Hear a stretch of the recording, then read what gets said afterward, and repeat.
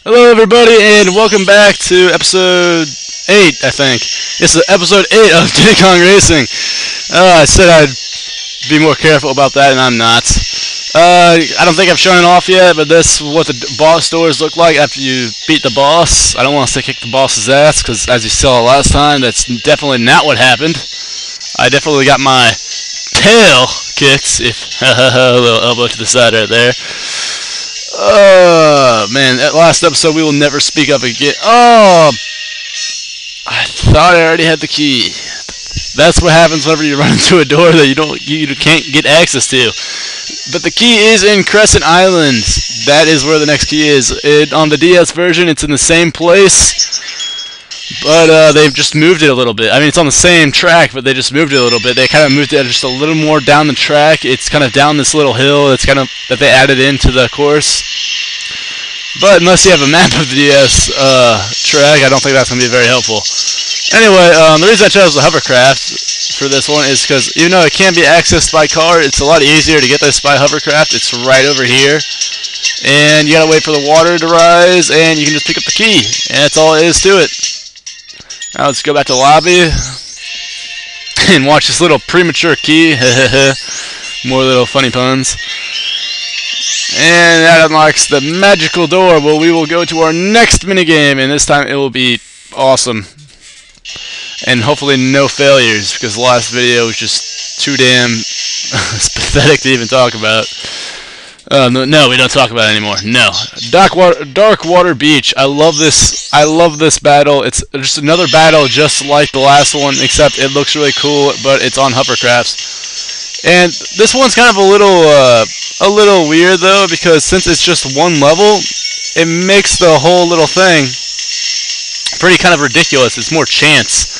Basically, if you catch 2 red balloons and pick up a homing missile, and you have somebody on the screen, they're going to get hit. They don't stand a chance. Oh, I got really lucky there. If she had picked up a homing missile, I'd been screwed. Oh, let's get Pipsy out of here. Yeah, if you hear that noise, you're just screwed. So don't even worry about it. If you hear that noise, see, that noise just means you're dead. Another thing with the battle is they changed the weapons up. The normal weapon scheme from what it was, you know, like the most balloon, like the highest you can have is the homing, so don't even try getting the 10 rockets, and the green's automatically a metal spike. And fuck, I missed him in the wall.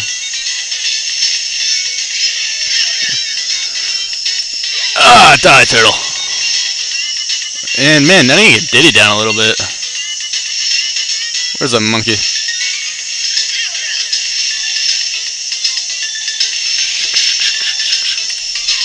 Haha, Diddy. Take your health down. And I think Pipsy's right up my ass. But I think she turned, so awesome. Damn, Pipsy, you just couldn't take a hit, could you? Oh, fuck, fuck. I'm going to die. I'm going to die. Everyone stay away from me, I don't want to die. Hopefully they'll kill each other. I don't want any more failures, not after the last time. Yeah, that hit Diddy. They can go through the logs, which is pretty sweet. Hopefully that hits Diddy. Yes, it did. But we better call some ass, because he might be behind us. Oh, I took out Diddy. I thought I was going to hit a spike. I got really lucky. Now Pipsy, just hurt that bitch. Get her out.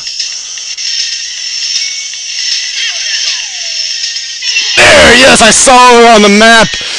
Oh, man, that was hard pounding. I'm like, I can't fail a battle, not after the last video. And here's Genie. He has a special prize for us. Yes, Genie, give us this special prize. I need to pick me up right now. In case you're wondering, I'm still recording on the same night as the last video. I just couldn't sleep well at night, knowing that I'm always going to go to bed on that much failure. I had to redeem myself just so I can go to sleep. And now we have 3/4 of the TT amulet, which we still don't know what it does. But that's TT's face, in case you couldn't figure that out. I'm sorry if I spoiled that for you. Over here is the trophy race, but we're not going to get into that yet. I'm not going to explain what it is. Don't even put it far from your mind. We're not gonna worry about it yet. And since we just beat another thing, we're gonna have Genie right here, who once again is trying to step up his game and take us out. And this time it is a plane race. And Genie, I hope you know that I got some skills in the plane, so I don't think you're gonna be able to take me. But Genie, he does ride his magic carpet around, so this might be his one. But then again, he races all the time on his magic carpet, so who knows? I think you can go over this log. Yes, you can. That's awesome. Like I said, you don't have to go through the flag, just in their general direction. And right there, that is the only tricky turn out of all the races, is you just got to make sure you don't run into a wall there. Which, if you watch my lap 2, which I'm probably going to, yeah, right here you can just cut and then dive bomb right down and not hit that wall. Don't hit that wall. Don't do as I say, not as I do.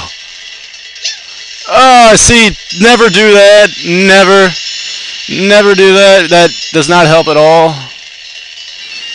I don't know why I just did that. It totally was an accident. At least I didn't fail too bad there. And we're going to cheat. I don't consider that cheating. That is just taking advantage of the game, which some might consider cheating. I'm not cheating on a girl. I'm just taking advantage of her. And still, she might not be too happy.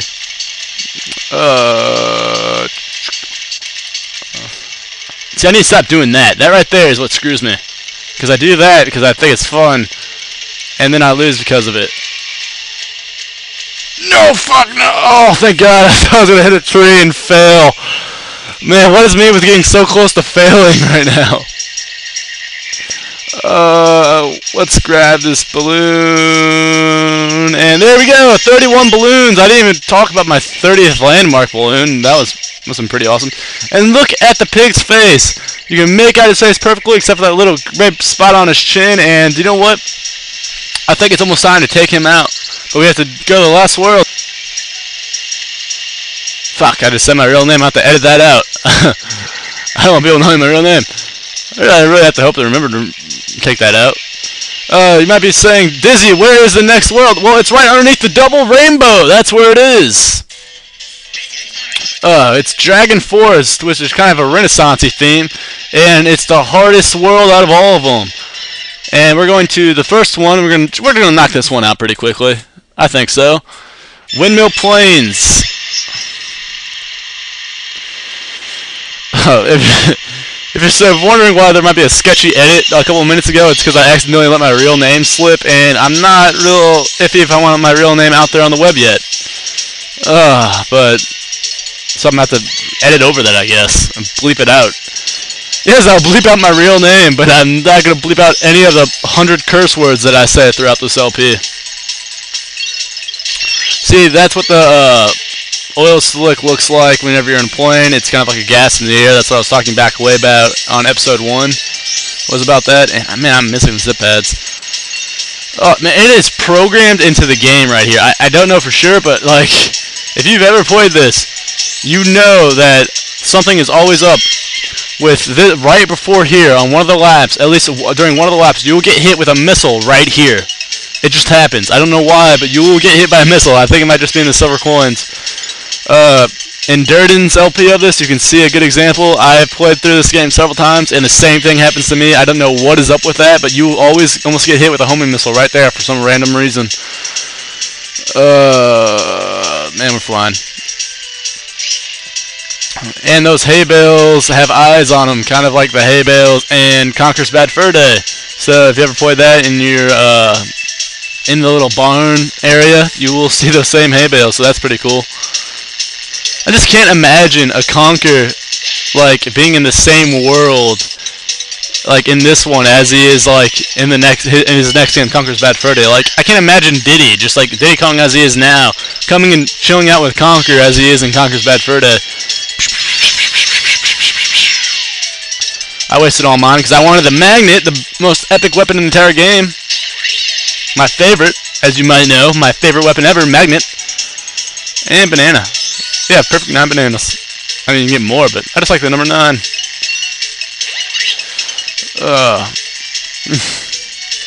Alright, so speaking of number 9, on my hockey team, I have this guy. I'm not gonna say his name, but his hockey number is number 9, and he honestly does not. Whenever he introduces himself now, he doesn't even refer to himself as his real name. He just calls himself number 9. Like, that's how serious he is about his number. Like, he always tries to get the audience to chant number 9, and like at school he'll they'll ask his name. What's your name? Like, number 9. I'm like, oh my gosh, you're just so ridiculous. Like, that is. we're not at the ice rink. You can just say you by your real name, which I won't mention it. But I don't know. That's just always ridiculous. In case you want a little spice of life right there, that is kind of the hijinks that goes on in my real life. Do we have time for another raise? I'm deciding. Yeah, let's jump in there. Oh, fuck. This is the hardest race probably in the entire game. Right here, Greenwood Forest. I'm not gonna lie. This race is hard as shit. And whenever we get to the silver coin challenges, if you thought there was a lot of failures with Mr. Octopus, you're gonna see like 20 times more in here. I'm actually dreading this particular silver coin challenge 10 times more than I'm dreading this actual boss that's gonna be here. He's just all in all worse. Or, I mean, this coin challenge is just like 20 times worse. Even in the DS version, which is like really easy compared to this version, I still struggled with its silver coin, or not silver coin challenge, just its race in general. Instead of silver coin challenges in the DS version, what they do to replace it is just a little like DS tap mini game, and what it is there are just all these balloons just scattered throughout the course, and you're on kind of like a rail shooter, and you gotta tap at least 30 of the balloons on like each lap just to get a pass, and it is just really tedious. Has nothing to do with racing, and I just don't think it fits well in the game. Oh man, but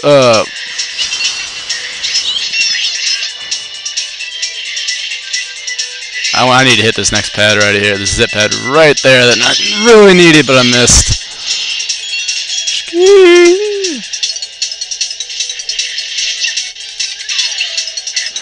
Man, this silver coin challenge right here used to haunt me. Like, it actually haunted me. It is just so difficult and mind-blowing. Look it up on hardest silver coin challenges in Diddy Kong Racing, and you'll find this one. And I'm sure I'll be bitching about it in the next episode, where I'll probably be. Well, I don't know if I'll get to this silver coin challenge in the next episode or not. I probably will, but who knows? See, that's how I need to take that little turn right there. And there we go, first place. The failure had one episode, no failures. That's what I'd like to see, and hopefully we can keep this scene going. But I'm not sure, because the next episode is going to be difficult if we get to this race again. So who knows? Genie, wish us luck whenever we meet here again. It's going to be difficult. Balloon 33. Awesome. But I think that's all the time we have here for today. So I guess I'll see you guys later. And I hope you guys take care and keep on watching all my vids, because I need the support. And I love doing this, and I want to keep doing this. So hit me up, message me anytime. I'm always free to message. I always message back, because I don't have too many people I know on YouTube yet. So if you always message me, I'll 100% of the time message you back. Peace.